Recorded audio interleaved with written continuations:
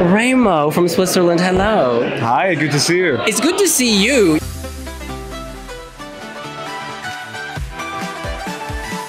You know what's interesting is Babyface. Miss Babyface. Big voice. Oh yeah. And now on stage, this very dramatic, warish staging. We love it. Could you tell us, how did your rehearsal go? My rehearsals went pretty well, so it was an amazing feeling to be finally on stage, and I was so excited. And I'm now even more excited because I really enjoyed to be there, and I can't wait for Tuesday. You were very powerful in your movements. It was like, and you were like a soldier in some ways. This sort of strength, this assertiveness, was that your choreographer, or is this you just unleashing the beast?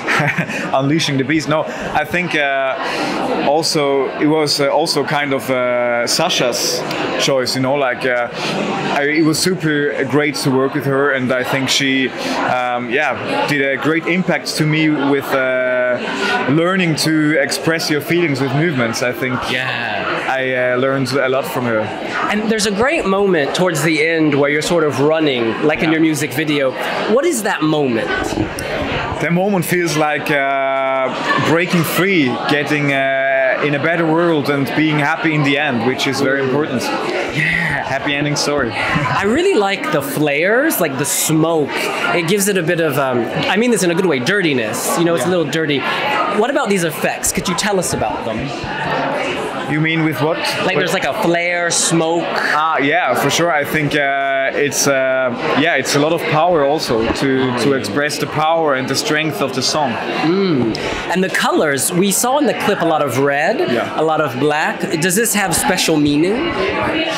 I think red is a color who can be, can express different things. So it can be love, but it also can be something very strong, powerful, something kind also maybe strong and aggressive, probably a little bit. It can be seen in different ways. So I think red is a good color for our song.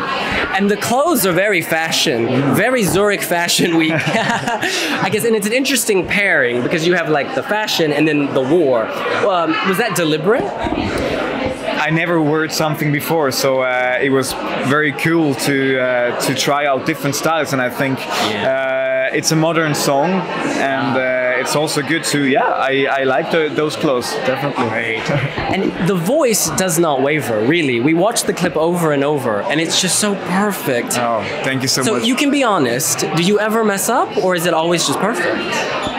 I can say I think it always works pretty well, luckily. Also when I'm sick, if I go to stage, for those kind of minutes, it always kind of works, and hopefully it will be also like this in the future. It's like this magical power or something.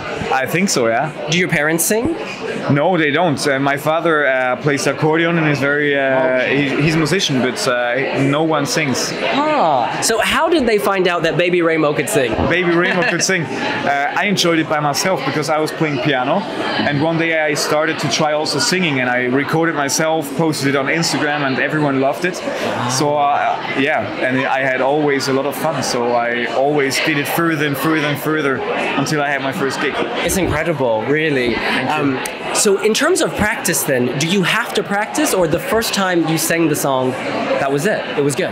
No, I have to practice also for sure, and I think the song was also kind of an improvement. It was not strict like that, which it is now, so it was kind of a little bit slower, more kind of musical sound, and we wanted to do it in a kind of pop way. So okay, and it's a very good balance actually, because it's very glossy, professional, but it does feel like a radio song as well. Yeah. Have you heard it in Switzerland yet? Yeah, it's working pretty well. I just heard yesterday that we're ranking number 3 in Swiss Airplays charts. Oh wow! Yeah. Well, gosh, that's not bad, is it? I love it. I'm very happy about it. It's brilliant. It must be a powerful moment if you're in the grocery store and suddenly you hear Watergun. Yeah, it was so strange. And now tell me, do you still have another job, or are you focusing on your music now? At the moment, I'm 100% focused on my music career, and hopefully also in future. Let's find out. Brilliant. And what I love is how we talk about this all the time. You sold sports equipment before, so you know how to win an audience. You know like how to get people on side. Do you use that on the stage, or is it something totally different? I think it's kind of very different, but for sure I learned a lot of things during working in a sports shop, working with people. I think I learned a lot of things there, but I think you can't compare it with being on stage.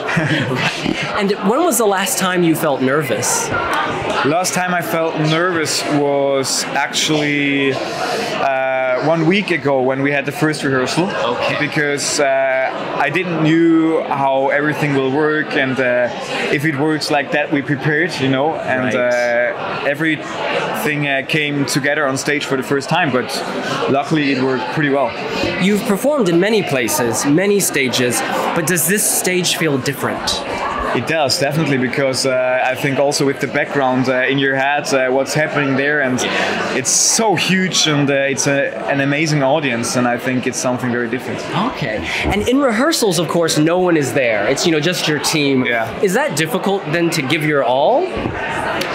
I think it will be easier with the audience inside, but I think at those 3 minutes you're on stage, I'm with my in-ears and with the lightning and stuff, like I'm so focused on everything, because also the movements. I dance for the first time. I never danced before. Ever? Really? Never before. And I think it needs a lot of concentration. So I'm very impressed, honestly. So did Sasha have to work hard with you, or did it come very easily for you? It came actually very natural. I was shocked too, because I always thought I can't move, but it's a lot of fun. I enjoy it. Maybe we'll see you on. Do you think you can dance? Like you'll be on these other shows, maybe. Yeah, hopefully. And in terms of the dancing, was it physically? I guess what I'm trying to say is having to dance while having to sing. That's a little more complicated than just singing. It is, actually, because I never thought it so hard, because there are two things which needs a lot of power, and to combine them both together, that nothing of both of them will lose of energy, you know. It needed a long of preparation. Oh my goodness! Well, you're absolutely killing it, really. Thank you so much. But last night we saw you at the Nordic party. Oh yeah. Yeah, you were dancing, moving, enjoying. Are you having fun in Liverpool away from the stage? Definitely. I think it's a great city. Everyone is super friendly. It's also very funny, and I really appreciate. But last night I should go to bed early, because I'm kind of very tired. Yeah, it's a lot. You know, a Swiss audience. What's the difference between performing for a Swiss audience as opposed to, you know, these international audiences you've encountered in recent weeks? I think people in Switzerland are always kind of a little bit shy and hold it back, and here everyone is shouting out and being so powerful, which is very supportive. Yeah. For sure, it's also very supportive in Switzerland. I love Swiss audience, but I think also if they see a celebrity on the street, they don't ask them for a picture. They think, oh, let's... Yeah. And here everyone is coming, hey, can we do a picture? And this is your Roger Federer moment. It is. It's incredible. Actually, yeah. But you know, it must be special, because just now these people are from all over the place in the audience. Yeah. Here in England, yes, but also Germany, Italy, France, and they know your name and they shout when you come in. It must feel amazing. It feels amazing, yeah. I think I will be very sad if I go back to Switzerland. Never want to lose this. Now, you're from a very unique place. Could you tell us about your hometown and how you think that shaped you as a person? My hometown is a small village which is called Hamburg, and it's kind of on a hill. There lives, I think, 900 people are living there, and everyone knows each other, and it's wonderful nature. We see all the mountains of Switzerland. Oh my God. It was a very great childhood, definitely, because I'm also very connected to the nature. You know, now I live closer to the city, and when I need some free time and I just want to relax, I drive to my parents' house and just going walking around, and it gives me a lot of power. Oh, that's lovely. Yeah. I guess everyone in Hamburg knows that you're at Eurovision. Yeah, actually, yeah. Is there going to be a viewing party? Yeah, they will do. I also saw some pictures. My mother sent me them a few days ago, that they're having some shields hanging around with "Go for it, Remo," and oh my gosh, it feels so good. Well, did you get to say goodbye to them before you came here? Yeah, actually, yeah. Wow. And was there a special going away party? Not a going away party, but they're planning an arriving back party. So. Oh, that's incredible. Now, I know you're going to perform here at LUSH Lounge in a minute. Yeah. But we were curious, is there a little tease you could give us of another song? Maybe a song that you competed competed with on The Voice of Switzerland. Oh yeah, definitely. Because we've seen these clips and they're amazing. Yeah, I sang Someone You Love by Luis Capaldi in the blind audition, and it went totally viral. So it's an important song. Can we get the chorus? Yeah, sure. So, for now the day bleeds into nightfall, and you're not here to get me through it all. I let my guard down, and then you pull the rug. I was getting kinda used to being someone you love. If there was a hat, I'd be throwing money in it right now. That was incredible. Thank you.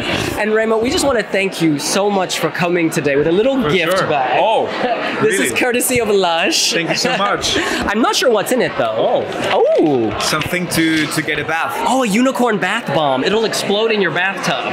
Oh yeah. I have a big bathtub at home, and I will use them as soon as I come home. Incredible. Remo from Switzerland, semi-final 1. What's the starting number? 8. 8, which is your lucky number. It is. Call for Switzerland. Y'all need to vote. Get him into the final. Remo, thank you so much, really. We appreciate you taking the time to come here. For sure. It's a pleasure too. Thank you so much.